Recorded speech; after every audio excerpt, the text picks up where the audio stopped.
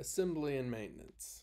So you already know how to and have assembled this portion of the horn. Okay, so I want you to go ahead and assemble that as you've already done for these weeks, and just set that aside for right now in a safe place. Now, whenever you assemble your instrument, you always do it with the case on the floor. So please make sure the case is on the floor and that the latches, when you open, come up in the appropriate manner, that if there's a logo on the case that says Yamaha or Selmer or something, that it's right side up, okay? You open that up and then you'll find a neck strap in the little pouch. I want you to pull that out. The hook always goes on where it opens up to the right side. So put that around your neck, and then you can adjust it accordingly by grabbing on that and pulling up to tighten it, or to pull it down to loosen it. Okay? Now, you already know, again, the neck, mouthpiece, ligature, reed. Those are important elements of the horn, but we also have a body of the horn, and that's where the majority of the instrument is. Now, this is the body of the horn. Okay, there is a neck stopper on it that's plastic. Take that out of the top. The reason for that is that when you look at it, it's nice and circular. The neck stopper keeps it from being bent. Okay, so when you handle the saxophone body, you can grab it by the bell area here, and you'll notice that I'm putting up on your screen an image of the saxophone with the names of the parts. Okay, this is the body. These are keys. Okay, there are a bunch of keys on the saxophone. Excuse me, so be careful with that. The way you hold it is by not grabbing any of the rods or the keys. If you look on the back side of the instrument, it has a little hoop here, a little circle. This is where the neck strap hook goes in. Okay, so you do that, and you can adjust the neck strap height accordingly. All right. Now, the other portion of this is taking the already assembled neck, mouthpiece, ligature, reed, and putting it on inside of the top of the body. All right. Now, if you'll notice that there is a screw at the top of here, you'll need to make sure that that's unscrewed. All right, and you'll put it in like so, and you can twist it. Now, if you look at the back of this, it needs to be lined up quite well. Okay, that this little piece, which is called the octave key mechanism, needs to be able to open this key appropriately when activated, and the alignment of it is important. So it should be nice and in line with the bell and so forth. Now, if the horn is like way over like that, it's obviously incorrect. Some students will actually put it in, because it's circular, it'll fit any of these ways. Backwards like that, that is obviously not the way it goes. So be careful not to do that. Okay, and then another very important part of this puzzle here is that this spot is, or the piece of this is metal, it's polished brass. Okay, the inside of the neck here, of the top of the body rather, is also metal. That means that cork grease does not go on that. Okay, no sort of lubricant goes on this at all. You might need to clean it with just some like brass finishing cloth. All right, but if there ever gets any lubricant on it, it will make it quite dirty, and in fact it will attract dust and grime as opposed to help out with that. All right, so the assembly of the saxophone is to assemble the part that you already know how to do, which has the most sort of nuanced steps of it anyway. And then you pull out the body of the horn, and then the neck strap. You put that together, you put the neck on top of the instrument, slide it down, and then screw the neck screw in until you get some resistance, but no more. You don't have to really bear down and make sure it's extremely tight. Just like the ligature, only tighten it until you feel resistance. And that's it. That's all there is to it, to saxophone assembly. Regarding maintenance for the saxophone, what you have here is the saxophone already assembled. Imagine you've been playing it and you're ready to put it away, or your students are ready to put it away at the end of class. What happens at this point? Well, the first thing that I would encourage you to do is to either take the neck off like this and set it aside, or you can leave the neck on and then gently twist the mouthpiece with the ligature and the reed on, or with the ligature and reed as they were assembled, and set it down safely. And then you take the saxophone body with the neck attached, and you take your swab here, all right, which is a silk swab that has a weighted end that you see dangling right there. What I like to do with this is to feed the weighted end of the swab into the bell of the horn, like so. And the weight will take it down to the U tube of the saxophone. At this point, I just feed it and gently shake it, and it comes out this end. And this is a silk swab that I'm pulling through, which I really like for the saxophone. And it will clean the entire body of the saxophone, but it'll also pull out the moisture from within the neck too.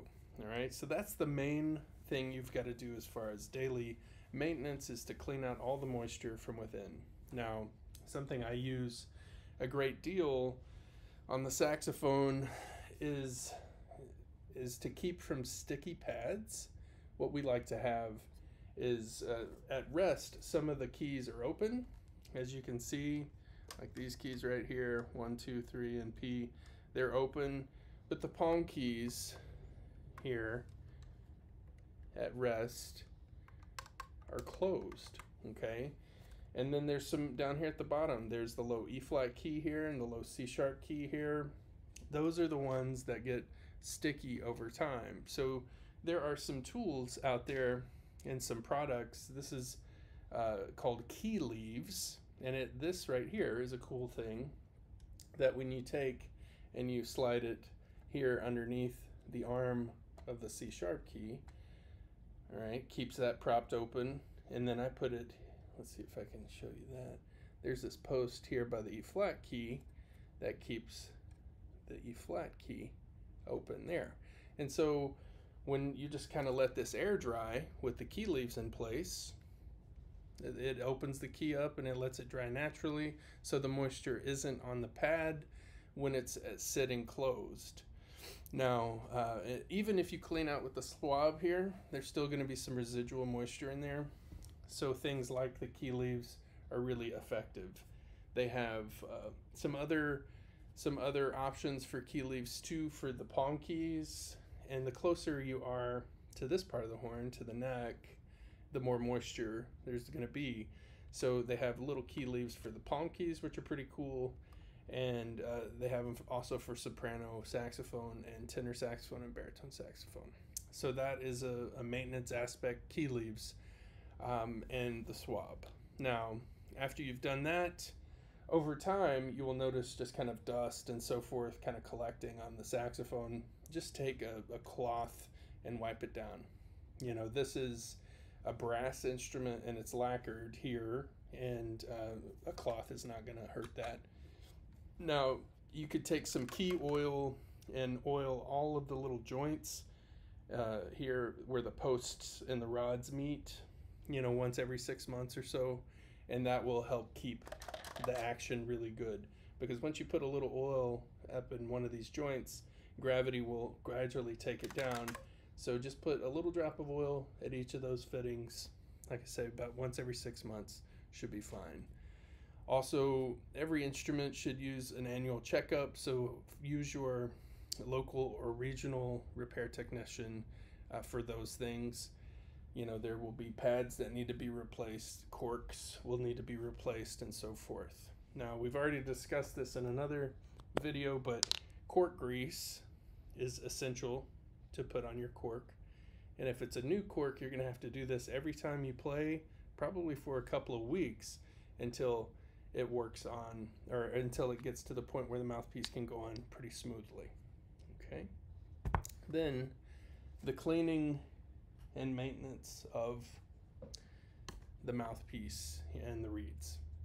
So with your reeds, you never want to store them in the case where they're assembled like this. Oftentimes young students will just take this part off of the horn and put it in their case, shut the case, and then come back to it the next day.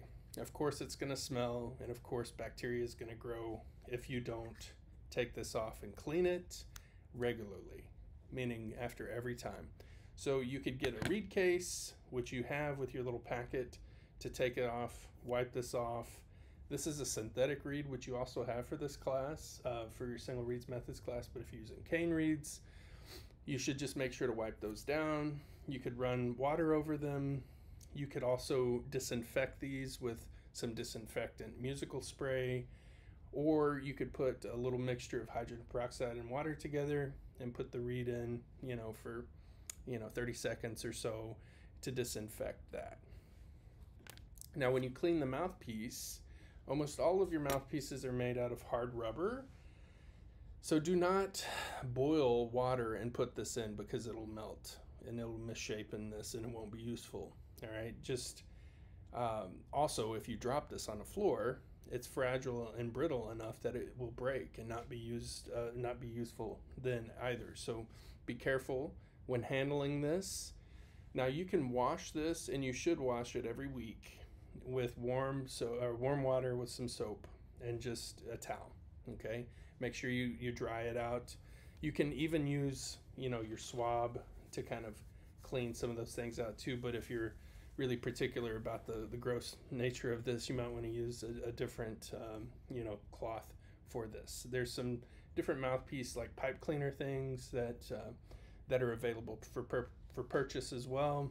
Just be careful the ones that have kind of the feathers and things like that whenever you push that in and kind of pull it out, the little fibers from that will often get left in the mouthpiece. So I don't like having that there. It could ultimately either get in your mouth or get caught on the reed, prevent it from vibrating fully. So just make sure you clean out the inside of your instrument and your mouthpiece, take care of your reeds daily, and then make sure your instrument technician gets to look at this instrument each year, replace pads that need to be replaced, corks that need to be replaced, oil the rods and the posts on the saxophones. And if you're really playing a lot, I recommend getting key leaves for your saxophone. Okay? Those are the basics of maintenance for the saxophone.